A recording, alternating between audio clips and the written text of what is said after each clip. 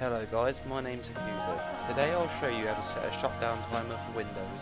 This can be used to set a timer for your computer to go off so you can get into bed and fall asleep without worrying about leaving it on all night. This, all you need to do is bring up Run, type in CMD, type in Shutdown, space, -S, space, -T, and then to set the time, you use seconds.